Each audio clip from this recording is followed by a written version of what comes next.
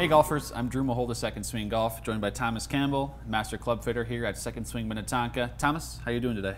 I'm doing good. I'm really excited to test out the new ST200 and ST200G Mizuno drivers out. Yeah, we got to test them out a little bit at the PGA Show demo day. We did not get to use the Trackman technology, however, to test the data and stuff, so that's what we get to do today, indoors where it's not freezing cold. So we have, you got the ST200, I have the ST200G in my hand.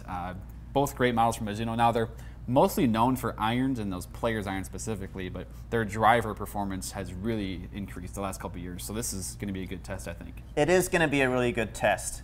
To give you an idea of what we're going to be doing today is we're going to start out with the ST200, hit a few shots with that. It's 9.5 degrees of loft on this one. That's the standard loft. And then we're going to hit the ST200G. Standard loft is 9 degrees. So I'm not going to play around with the settings on here. I'm just going to keep it standard so that way it's a fair test versus them. We're going to test with the Atmos Black Tour Spec 6X. That is very, very comparable to the driver shaft that I'm playing. I'm playing a 6X right now. Easier for us to fit it into this driver head. It's the only shaft we had available to be out that was close. So that's why we're testing with this shaft. And then we're going to explore some options. Then we're going to play around with weights back with the ST200G, weights forward, weights in the middle, and we're also going to maybe play around with the hosel settings and see what happens. So Thomas, we'll start with the ST200. I know we both hit that at the PGA Show and liked them, so I'm kind of curious about what we see here. Yeah, so we got the chance to hit it at the PGA Show, although it was freezing cold that day. Very true. So it's now going to be exciting to test it in our own environment and see what Trackman numbers show. Absolutely. Yeah, let's do it.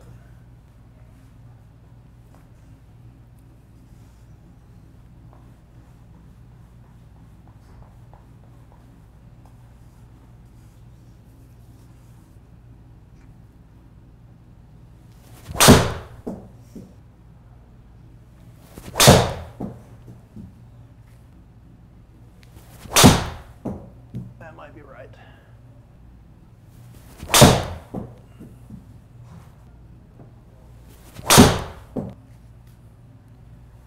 Ooh, there's the draw. Yeah, good miss hit right there. All right, Thomas, 5 with the ST200.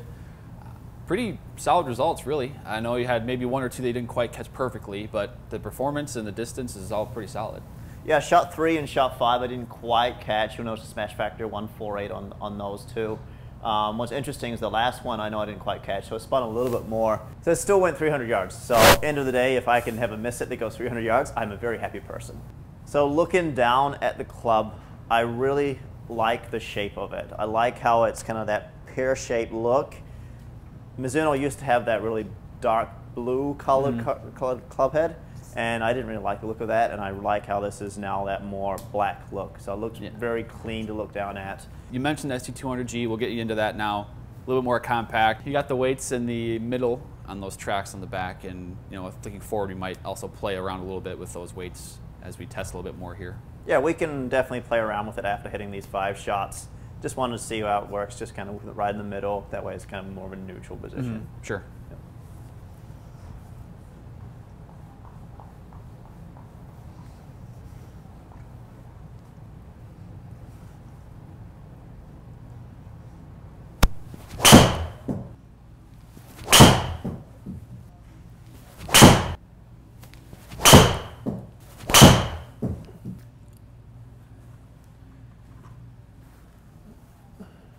Okay, Thomas, ST200G, 5 shots. Again, we'll note that the ST200G in standard is 9 degrees of loft versus 9.5 on the ST200, so that might produce a little bit of differences. But what did you think in terms of, obviously look and feel, but also the performance?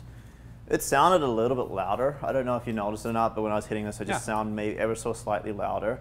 It did spin a little bit less. It was about 100 RPMs less, and it was consistently a little bit less there as well. So the consistency number says plus or minus 96. Yeah. You'll notice it didn't quite carry quite as far. The loft with the ST200G at 9 degrees is half a degree less than the ST200. So essentially it is going to maybe fly a little bit lower. And we noticed that. It launched a little lower, flew a little bit lower, and then just spun a little bit less. Notice the height was, it was significantly lower, but it was going the same distance. For the most part. It's performing the way a more compact club head probably should, with everything set to neutral and standard and whatnot. So you had the weights in the middle, and you also had the smaller compact club head. That should produce kind of a lower flight. maybe more workable ball flight as well. So that's kind of what we expected, and now we can kind of play a little bit with that back weighting, where you kind of move those weights up, move those weights back, and really toy with your ball flight a little bit. Yeah, speaking of playing with it, let's kind of just educate our viewers and just kind of show them what we can do with this. When we talk about maybe moving the weight up, moving the weight back, and then we can play around with the lie angle. Sure. Maybe changing it +2 and -2 and just see what happens. So Thomas, you've moved those weights forward now. What do you maybe expect to see out of these 5 shots? I would expect a little bit less spin on this. Now, we already know that I'm spinning it very close to 2,000 RPM, so I don't really want to spin it too much lower. I'm just doing this for an education purpose. I'm not really, I probably wouldn't be putting this far forward, considering I'm already spinning it at 2,000 RPMs. Okay, gotcha. Yep.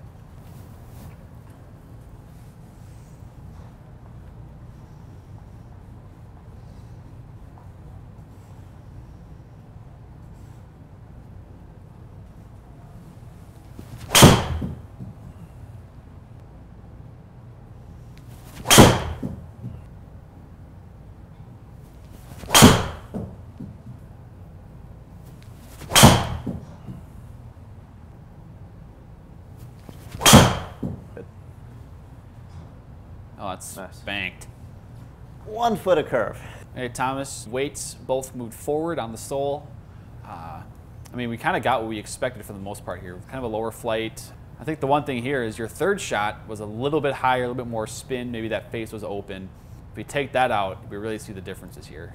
Yeah, that was a bad swing for me. I did leave the face open. Notice what happened when I did leave the face open. You'll notice, one, it launched higher, but it spun more. Look at these other 4 shots here that was spinning about 1,900 RPMs on average, and also very, very consistently. So it was spinning just a little bit less.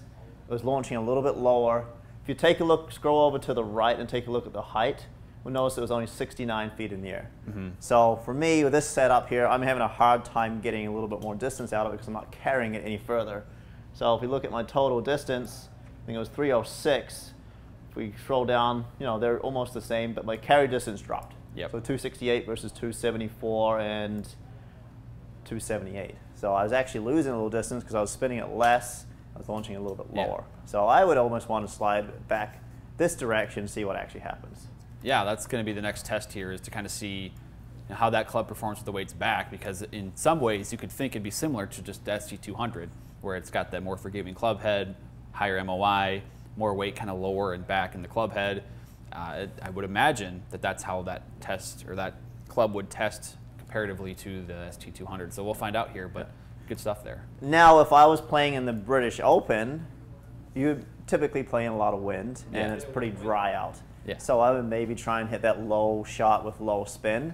This option here wouldn't be a bad idea. Notice it chased out far, it spun less, and I'll be able to keep it under the wind. So this wouldn't be a bad option at all. Yeah, and that's the advantage of having a driver like that, where you can kind of play with it. Depending on your conditions, you can adjust that to what best fits the course that day. So, but now we can move the weights back and see how it performs for you. Thomas, weights are back now.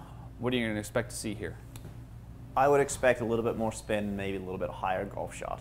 I would say from back to front, you may see 300 or 400 RPM difference. We'll see if it actually happens or not, but I'd expect a little bit more spin. Okay.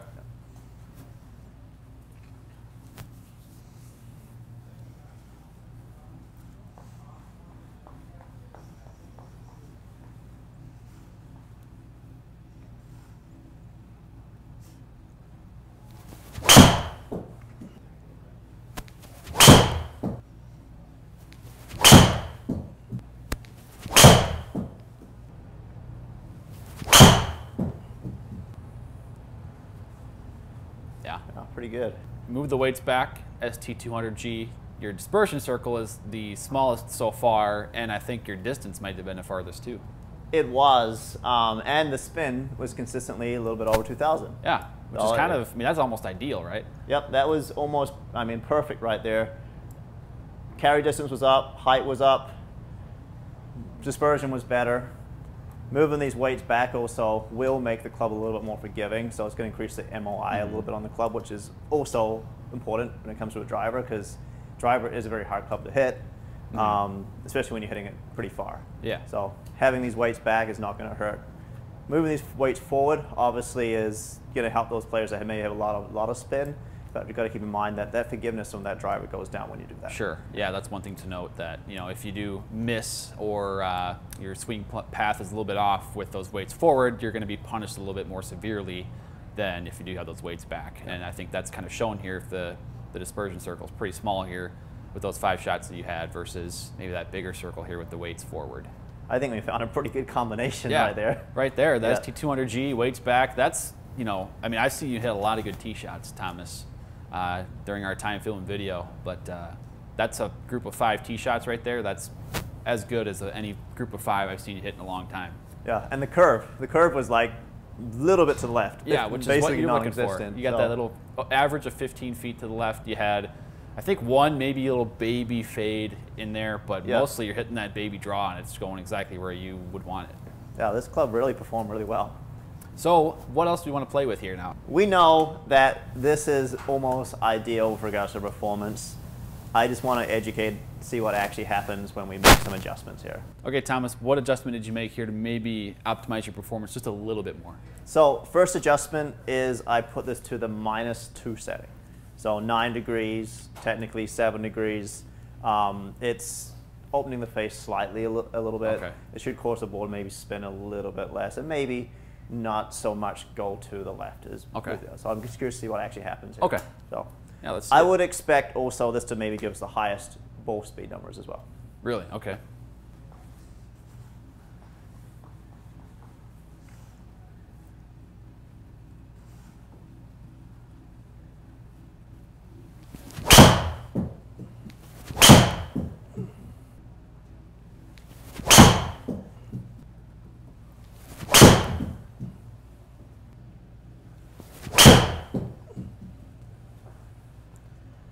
Wow. Pretty good. That's just stupid. No matter what setting I put in, it's really good. Stupid. Well, Thomas, I mean, you could barely get any better with the weights backs and the standard lie and everything. And I mean, that's still a pretty darn good circle there. The distance may be a little bit shorter, but I think you're a little bit straighter too. What happened is, with it being set at -2, is it opened that face ever so slightly. So you'll pay attention to that dispersion. Notice now it's more hovering just a little bit on the right side. So for me, I found it a little bit harder for me to turn it over as opposed to when I had it in the standard setting where I actually could get that club face to release over a little bit easier. So kind of big difference with regards to direction. Distance was almost the same. Spin was pretty close to the same. I mean, you did predict that this would be the highest ball speed so far, and you were right about that. You've actually been kind of increasing ball speed as we go, and as you make more adjustments to the driver, which is, he's a club fitter, so that would make sense. You're improving performance as we go here. Yep. I probably couldn't improve anything past this. So what I want to do is I want to actually do the complete opposite now. So I want to go to the +2 setting and just see what actually happens. Okay. Probably not optimal for me, but this is just a good way to kind of play around with some settings. All right, well, let's see what happens when we change it to +2 then. Okay. So Thomas, we're now in the +2 setting. What would you expect to see for changes? I'm going to expect maybe a little less ball speed, a little bit more draw bias, maybe a little bit more spin as well, a little bit higher. Okay, yeah. So I mean, you looked at it and saw some extra loft on it. So you're looking down, anticipating that higher launch and then also kind of a draw bias. Yep, exactly. Okay, perfect.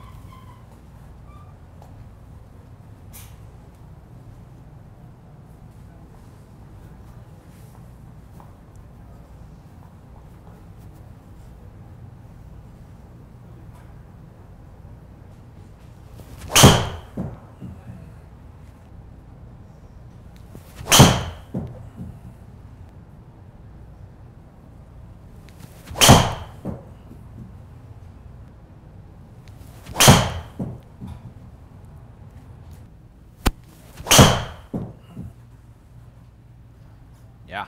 Yep. So Thomas, with the +2 setting, basically everything that you said would happen happened. Yeah, it's interesting how when you have a little more loft on the club, you're going to have a little bit less ball speed, so potential distance. We obviously noticed it launched a little higher.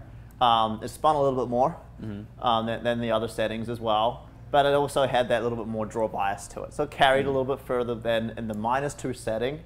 It didn't go quite as far total distance because the -2 setting was chasing out a little bit more with a little less spin. But obviously if it's wet outside, carry distance is important. Right. But the big difference for me is, this versus this. Yep. So plus 2 versus -2 is a way to affect the club face and the direction that club face goes. Yeah, that's, I mean, you talk about golfers out there maybe looking at this video, maybe interested in purchasing a new driver. Maybe they're interested in the ST200G specifically, but that's the advantage you get with these drivers nowadays. Whether you're missing right, missing left, you can fix that miss with the hosel adjustments. And like we've already seen, you can fix your spin, you can fix your launch, all that type of stuff as well with the weights in the back. So you get all the adjustability that you might need out of a driver. But now in the past, Mizuno drivers have been a little bit more mechanical. They haven't looked so great with that adjustment on the sole. It's been kind of clunky, but they've really cleaned it up with the ST200. I think it looks really nice. It's a very, very good looking club. Now, there are other options for a player that may be wanting this to be a little bit even more draw bias. You could put both weights onto the heel side, kind of slide it down here and make it, you know, very, very draw bias. And there also is a ST200X that's coming out this year as well. We don't happen to have that model here yet, but I think that's going to be an interesting model going forward. You brought up the idea that even a tour player was actually using that model. Yeah, so the Mizuno staff member Chris Kirk is playing it on the PGA Tour, which is different because those driver models. It's kind of like the TaylorMade D types, the Callaway Maverick Max. Those type of drivers are, it's a draw bias and maybe built for someone who needs more distance and needs that extra help with the launch.